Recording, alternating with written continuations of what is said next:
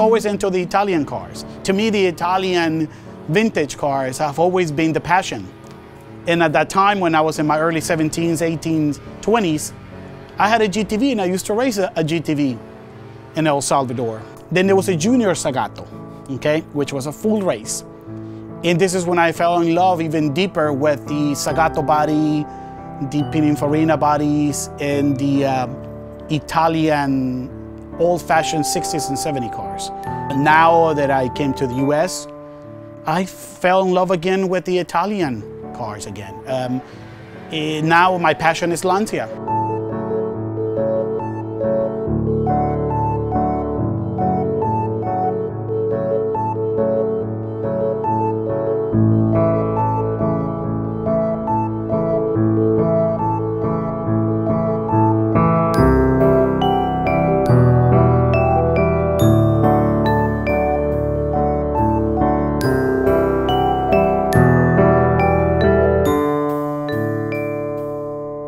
Lancia, from the beginning, from Vicencio Lancia in 1906, he had that engineering.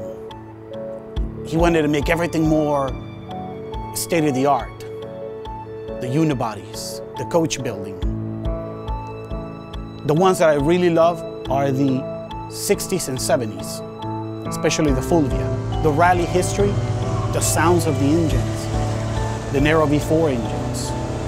The way the construction of the bodies, you open the doors, you close the doors like a refrigerator, it's like precision. They brake very beautifully, they churn very beautifully.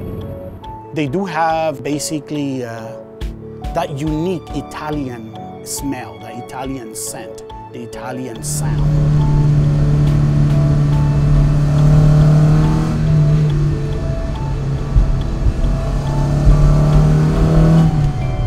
Obviously, a new car, you don't hear anything in it. Here, you hear carburetors, you hear mufflers, you hear your window going up and down, you hear all these other mechanical things that they have disappeared.